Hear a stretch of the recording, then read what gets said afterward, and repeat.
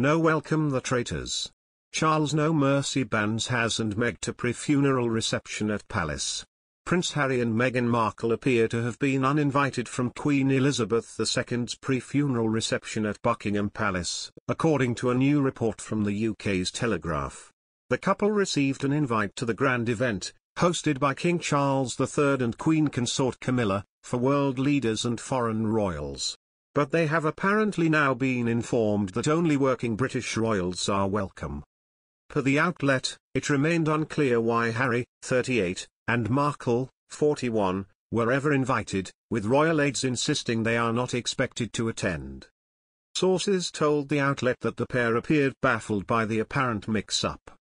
President Joe Biden and French President Emmanuel Macron are among hundreds of heads of state who will descend upon London before the monarch's state funeral on Monday.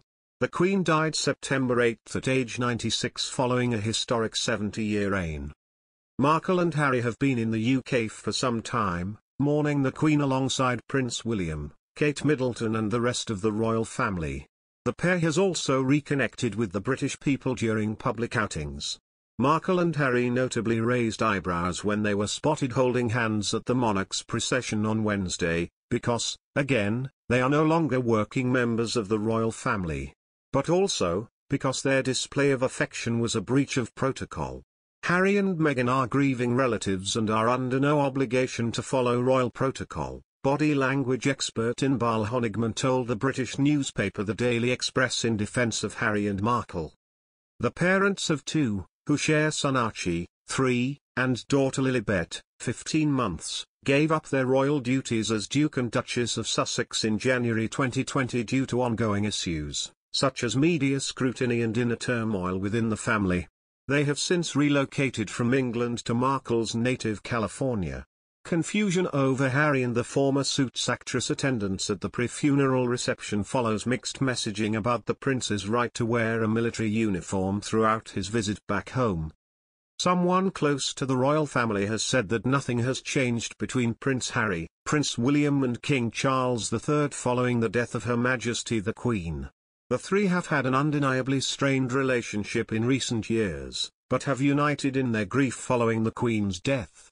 Princes Harry and William were seen together for the first time in public in years last weekend as they, alongside their wives Kate Middleton and Meghan Markle, stepped out together to view people's floral tributes to the Queen. Prior to this, King Charles III voiced his love for the Duke and Duchess of Sussex in his first speech addressing the nation as the new monarch. He said, "I want to express my love for Harry and Meghan as they continue to build their lives overseas. But, things might not be as amiable as it seems, as a source close to the royals has alleged that everything will go back to how it was once the Queen's period of mourning is over." They told the Daily Beast, "Nothing has really changed. The expectation is that once the mourning period is up, Harry and Meghan will go back to California, he will publish his book, and the family here will be left to pick up the pieces." OK. Have approached Harry's reps for comment. Their comments come after Prince Harry appeared to be singled out by the royals after he was forbidden from wearing military uniform for the Queen's memorial services that have taken place, despite having served in the army for a decade. However, he's since been given special permission to wear his uniform tomorrow in a special tribute to the late sovereign.